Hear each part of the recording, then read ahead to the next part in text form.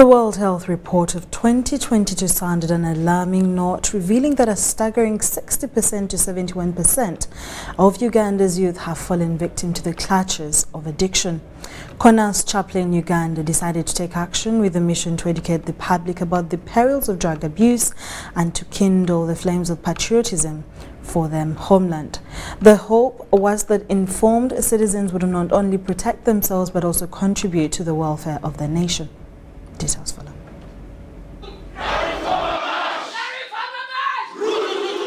Over 60 graduates had undertaken this rigorous training, arming themselves with knowledge and a sense of responsibility towards their society. The government Ugandans, and I want to appreciate and greet our famous president who has been working not only for Ugandans but even for Africa as well. They are supposed to bring hope. Africa is going through a lot of disturbance, and we believe that as Christians, as believers, we must present the love of God in a practical way.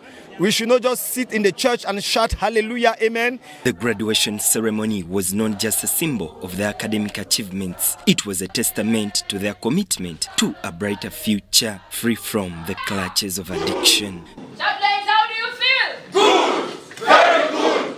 The event was graced by a distinguished guest, Commander Conacce Africa General Kamdem Nounga, who shed light on the inspiration behind this critical training. He encouraged the graduates to serve their nations with unwavering dedication, free from fear or favor. People who love Uganda, we must work side by side with the government to make sure that with the training that they are received, they'll be able to bring them out of this jail, out of this prison, and be able to, as responsible people, to help the government and Ugandans for more development.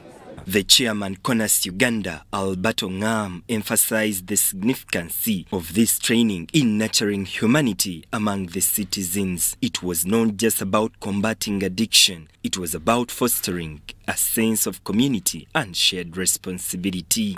It's a message to serve the nation, to fight for peace, and to free the children from the street of the nation, and to support the government of Uganda, to support their family, to support the area, because any authority is given by God. As the graduates celebrated their achievements, voices from the crowd resonated with hope and determination. They understood that they were not just individuals, but a part of a larger tapestry. Because we are very much aware, no one decides to take a decision to use drugs without having a reason behind that. And as Conacce, what we do is to first understand what is the reason behind that, then later on we bring up solutions for that. Their journey was one of resilience and recovery, a promise of a future where the shadows of addiction would no longer loom. We have a plan and a program because we know that it is not easy to approach such kind of vice which has been there from a long time. We shall carry out campaigns, street campaigns. We shall invite these people, the victims who take drugs. We shall be able to reach out to them, talk to them, bring their hearts back to us. When they accept, we take them to rehabilitation centers.